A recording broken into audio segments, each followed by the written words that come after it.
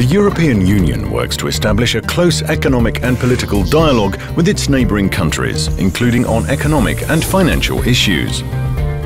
The EU also offers emergency loans and grants to partner countries when their economies temporarily struggle to pay for vital imports or to service their foreign debt.